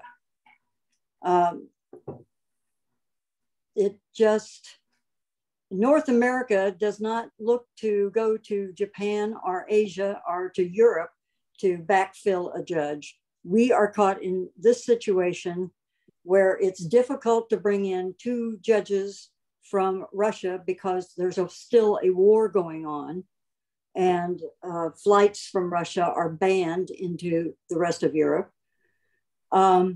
We have, as I said, the other available judges are all committed in another area.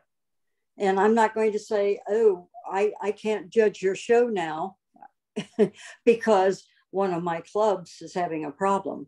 Can't do that. So we're trying to make sure that these clubs can at least break even when they're bringing in these judges.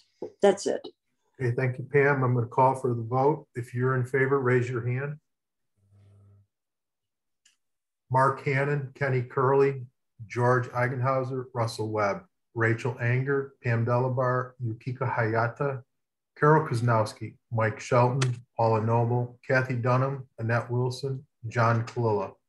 Please lower your hand. If you're opposed, raise your hand. Kathy Calhoun, Pam Mosier, Sharon Roy, Melanie Morgan. Lower your hand. If you're an abstention, raise your hand. No abstentions. Rachel, please call the vote. That's 13 yes votes, 4 no votes, 0 abstentions. Thank you. Motion passes. Pam, congratulations. And the club? The club will be happy. Thank you. Okay. Is there any other new business? Is there any other old business? Are we going to go back to Mary Kay now? Yeah, we will as soon as we're done with old business. Okay, we are now going to go back to Mary Kay show rules. Mary Kay and Carol, remind me what number are we on? Are we on number 7? Yes. Yes, that's correct. Okay, Mary Kay.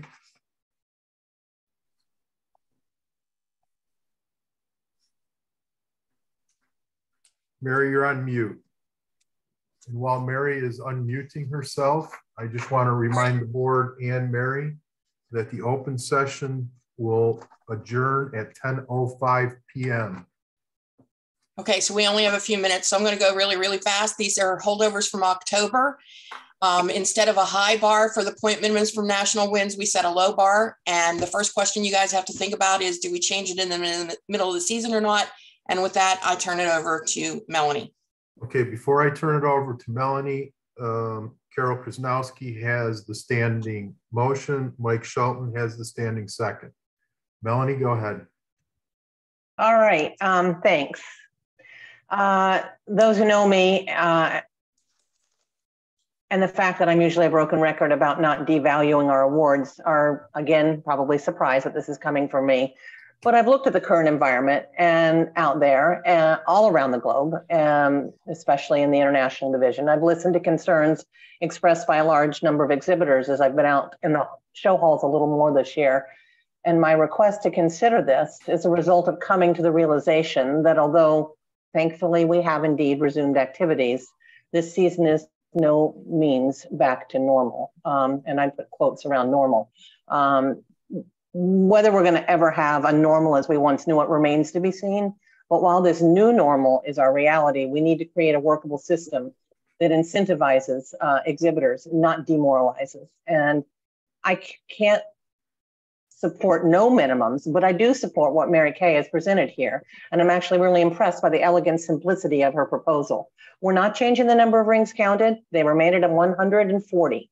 We are adding a minimum number of rings with a point level that's the exact same as the existing RPA if you go down to the basic minimums required currently to reach a national win. So while I'm hopeful that in regions 1 through 9 that we'll have 25 cats in each category that reach 100 rings and 40 rings and have to get to the existing ring point averages, I don't think it's realistic for those in the ID in China especially to have any chance at all of reaching the minimums as they stand. And when we put unrealistic goals out there, we encourage manipulation of the system. I would rather see us make adjustments to the current system based on reacting to the reality of our current season than having people give up or create an environment that encourages falsely inflated counts. And finally, I understand there's some concern about changing parameters mid-season, but in this instance, I think Mary Kay has addressed some of that. We're maintaining a minimum that would at least be at the existing RPA. We're maintaining the maximum number of rings counted. We're simply giving people more options. And the hope is that we get a top 25 in our categories. So I'm hopeful that if this is approved, that will give people something to strive for, and that will translate into more entries and increased competition. So I'm hopeful the board will at least consider this, and I thank Mary Kay for putting this together. Okay, thank you. George? I'm normally a vocal opponent of changing anything to do with the scoring in the middle of the show season. But these are different times. You know, we're just coming out of COVID. We've had some optimistic expectations as to what was going to happen. Reality is now slapping us in the face. And I think what we have to do is suck it up, do it this last time. But in the future, let's please not change points and scoring and things in the middle of a show season once it started. But, you know, these are extraordinary times. And I think in this case, it's justified. Thank you, George. Carol? Yes, one of my biggest problems with this is changing it in the middle of the season. And it's not just midway through the season. It's 8 months into the season already. We only have 4 months left after this, pretty much. So, you know, changing it now makes it really difficult for people who are trying to plan their years. We're also seeing counts improving, as we always do at this time of year. Counts are starting to go up in regions 1 through 7. And I do believe there's another proposal coming up to address China in the international division separately. So we could deal with that in another motion. I've heard from people that one of the problems they have with the board is that we're constantly changing our decisions. So those are my feelings about it. Thanks. Thank you, Carol. Pam Mosier? I have to say that I have to agree with Carol. I think this is really late in the season. I mean, we say this every time. We'll say, well, we're not gonna change it, and then we keep doing it, and then as George says, well, this should be the last time. Well, it never seems to be the last time. So I have to go with Carol. I just don't. I think it's a bad idea. Thank you, Pam. Pam Delabar? Well, surprisingly, I would support this. I don't like changes in the middle of the season. You know, once we set a parameter, I want us to keep that parameter. But the thing is that we're not raising points. We're lowering the qualification points needed, not setting that what the overall is going to be, just that minimum to qualify to even be competitive for that national win. That's why I will support this. Thank you, Pam. Kathy Calhoun? I just have a question in that this is for all areas. So if this passes, does that negate the next motion or the next? Kathy, real quick, what is the change in the next motion that would impact this? So it's the China, including Hong Kong and Macau. Excluding. Excluding 25 rings scored and a minimum of 1,000 points. For championship, premiership 15 rings, 250 points. Kittens 15 rings, a minimum of 500 points. So it makes the China different from the all region that is discussed in the first. It excludes China. It's a separate scoring for China. And the only changes in the premiership? Am I reading that correctly? Can I comment, Rich? Yes, Mary. Okay, so the difference between the proposal that Kathy is the next proposal and the one we're currently on, the next one does not include regions 1 through 9. No changes there. There are no changes to championship in either China or the international in the next one. The changes are to premiership in China would be 15 rings instead of 25 and 250 points. Kittens would be the same. Household pets would be 15 rings scored and 250 points. So it drops from 25 rings to 15 rings for China. Now for the international area, the same thing. For Premiership and the household pets, it drops from 15 rings scored. I'm sorry, it drops from 25 rings scored to 15 rings scored. So it's fewer rings scored in Premiership and household pets. And that's the difference between the two. Well, and China has, I think China has a lower point minimum, a 250 point minimum for Premiership. So it basically it equates Premiership and household pets. And that's why I'm not real happy about the next one, but China's not going to make these numbers anyhow. If they can't have shows, they're not going to make anything. So I don't know what to tell you about China. Hey, Kathy Calhoun. Yeah, and I wouldn't want to say that China's not going to make anything. Well, if but, they have, and hopefully, Mary, can I finish? I'm sorry, I didn't know I was. Hopefully, we're hearing things now that some of the restrictions may be modified in China, so they may be able to have more shows, but they've lost the momentum of the first 8 months. And that's why we want to keep people incentivized to try and get recognized.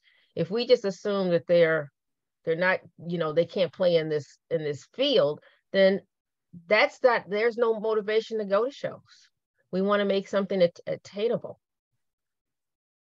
for these regions or these areas that with COVID and the governmental restrictions are at a disadvantage. Okay, thank you, Kathy. Matthew? Hi, thank you. Yeah, I think this is a very timely proposal because as we know, China start to open up. And of course, the rest of international in Asia, we're already having a lot of shows. While this is encouraging, but at the same time, it really simulates the competition. I believe the winning cast will still score way higher than this minimum. But as Kathy said, this encourage more people to compete for maybe not the top 5, but the second half of the winners, because they can see the possibility of having more winners in the actual ladder. I think in Hong Kong alone, because with the associate judging program coming out, hopefully they could be available for the last few months of the season. I think this scoring will simulate a lot of shows towards the last 3 months of the show seasons, and will keep us very busy. Already, I can see that people are booking judges and for like January all the way to April already in the rest of ID. So I strongly hope that we could, again, vote for this again. I think it will really will be game changing for ID. Thank you. John? I can only comment that from now to end of December and January, there are 5 scheduled shows, and there may be more. They're requesting more and more shows. You may be kind of surprising. There are 3 shows. The first one has 67 cats. The last 2, 225 and 223. I receive a breed summary. There's nothing unusual because I remember shows that I judged. 173 blue British Shorthair is not the case. They all spread out, nothing unusual. I think that we are coming back in China. People are very enthusiastic, especially household pet. The second show, they have 43, and then the last one, they have 30-some. They're getting big in household pet competition right now, too. I think it's hopefully everything will go well. That's all I have to say. Thank you, John. Mary? Oh, I just have a question about procedure here. So if the first one passes and people want the lower number of rings for China in the international area, and if you pass the second one, it would override that portion of the first one. Is that what will happen? Yes. Well, somebody's got to correct me if I'm wrong. if the first one passes and then the second one is presented, the second one says no changes, which I hope it's referring to what potentially could pass. Would no changes refer to the prior motion? So it's no changes from the prior motion. We got to ask Kathy Calhoun. Yes, Mary is correct. It's no changes to the prior motion. Okay, so it's not no changes to the existing. Yeah. Okay, so if you that was my initial question, because this motion says all areas. Correct. The second motion is just for China.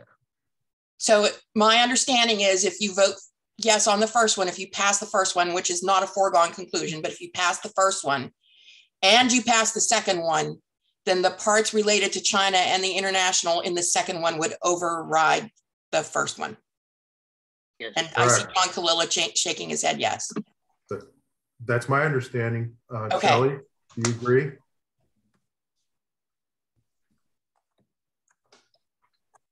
Yes, I do. Okay, that's all I had. Thank you, Kenny. So basically, what's being created here is a minimum to be scored towards. Yes. We're not really, and then it just becomes a competition of points gathered over the course of the season. So my question would be, is there any way we can, I know Mary has done some private polls on this. Is there any way we can ask our constituents what they feel about this? Mary? I did ask and I didn't say anything for time, but I did a very unscientific poll on Facebook. And you have to take this with a grain of salt because people sometimes they don't really understand the question. I asked if people were opposed to changing the point minimums mid-season. And there are people that I know want no point minimums, but were opposed to changing it mid-season in that question. So I'm not really sure that they really got the point. It was overwhelming almost that no, they don't want changes mid-season, but they do support, a lot of the very same people support making changes in the international area and China. And I don't see how you can change it in the international area in China and not lower it everywhere. I mean, that's a problem. So this is why I'm saying it wasn't a scientific poll. Thank you, Mary. George? I think we're hitting a hard stop here. We either need to vote on this or table the discussion till later. But that's correct. Carol, are we going to move forward with the vote or do you want to table it? I think we should just move forward with the vote at this point. Very good. I'm going to call for the vote. If you're in favor, raise your hand.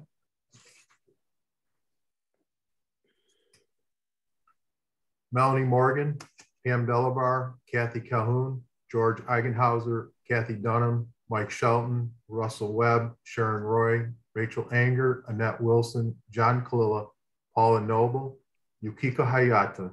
Lower your hand. If you're opposed, raise your hand. Mark Hannon, Pam Mosier, Carol Krasnowski, Kenny Curley. If you're an abstention, raise your hand. No abstentions. Rachel, please announce the vote. That's 13 yes, 4 no, 0 abstentions. Motion passes. I know we have a hard stop, but I'm not sure we cannot move forward with the next one. I don't have anything to say about it except what I already said. Right. So. Carol and Mike Shelton, you continued with your motion, standing motion second. Yes. Mike? Yes. Thank you. Melanie? Kathy, I want to clarify that this is what the International Division is recommending for that area. Kathy? It is. We met on a Zoom call and discussed this at length, and it is the recommendation. Thank you. Seeing no other hands up, I'm calling for the vote. If you're in favor, raise your hand.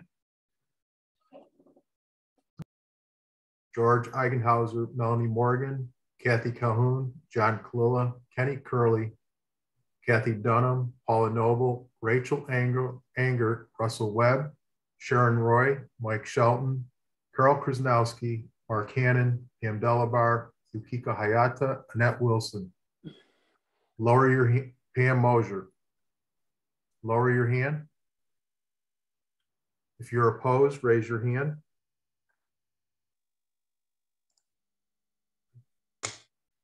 If you're an abstention, raise your hand. No votes, no abstentions. Rachel, announce the vote. That was unanimous with 17 yes votes. Very good, thank you. Motion passes unanimously. Mary Kay, thank you. Carol? Yes, I'd just like to make a motion to table the rest of these show rule changes and bring them back in February. George seconds. Okay, any objections? Seeing no objections, motion passes unanimously. Thank you, Carol and George. Thank you, Mary Kay. Thank you, Carol. It is 10:10. Meeting is adjourned.